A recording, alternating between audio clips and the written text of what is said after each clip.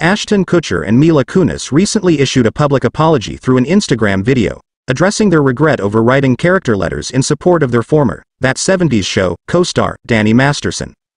Dani had been convicted of raping 2 women and was subsequently sentenced to 30 years to life in prison.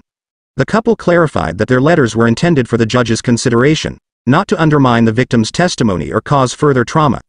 They expressed their remorse if their actions had unintentionally caused harm. However, their apology was met with criticism, with some describing it as performative and emotionless.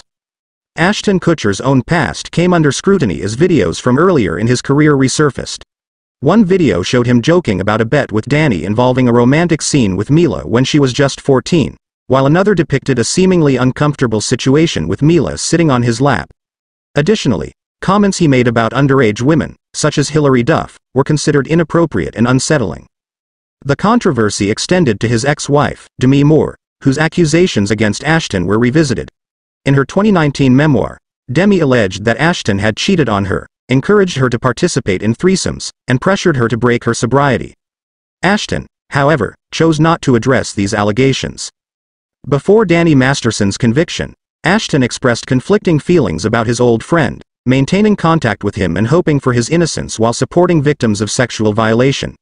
He acknowledged the severity of the crimes and the victim's desire for justice but believed that Dani didn't pose an ongoing threat to society. Despite the criticism, Ashton's motivations were rooted in sympathy for Dani's wife, Bijou Phillips, and their daughter, Fianna, who are struggling without him. Ashton and Mila have opted to remain silent, understanding that they may face judgment but believing that their intentions were well-intentioned.